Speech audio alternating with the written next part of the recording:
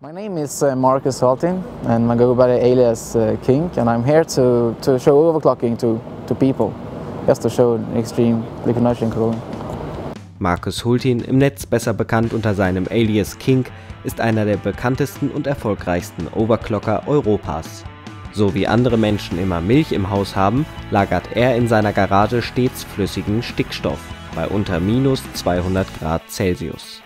Auf der Cebit 2009 führte der Übertaktungs-Spezialist auf Einladung von Intel vor, wie man einen Core i7-Prozessor auf knapp 5 Gigahertz treibt. This sample that we're using here, we can reach almost 5 gigahertz on a Core i7, and that's pretty nice. If you look at the overall, as it is now in the world, there are very few high clocking Core i7. There are a few over 5 gigahertz, so a 5 gigahertz chip is a really good chip. And we're running the graphics cards at, I think it's around 1000 megahertz at the moment.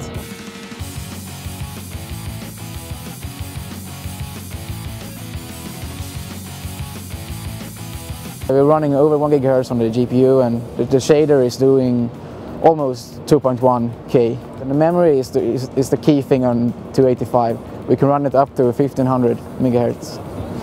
Times 2, and so it's 3000 megahertz the GDDR3, which is really impressive.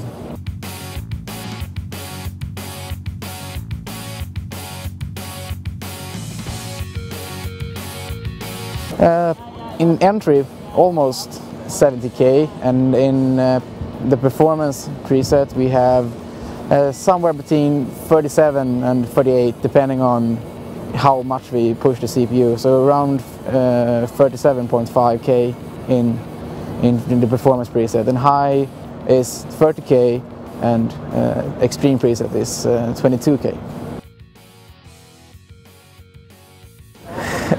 It's just very fun to do something extreme and challenging. You always challenge yourself to push higher scores. I mean, people would say to you, there's no point. 48K in performance preset in Vantage, what does it give you? People like extreme stuff. But my biggest achievement, no doubt, I think, were with, it must have been with the FX55, FX57, when I took the 3 world records at the same time, and I hadn't done anything before, and I was really, a part of my life there, but I only focused on overclocking on my free time, so I was very pleased when I managed to take 3 Freedom Mark records at the same night, and that was very big for me. The first step would actually be to probably just remove your motherboard out of the case, put it on the motherboard box and put the graphics card in, and maybe open the window or something just to get a better room temperature, and just try it out and test Freedom Mark and run it and see how the score improves and the performance you have.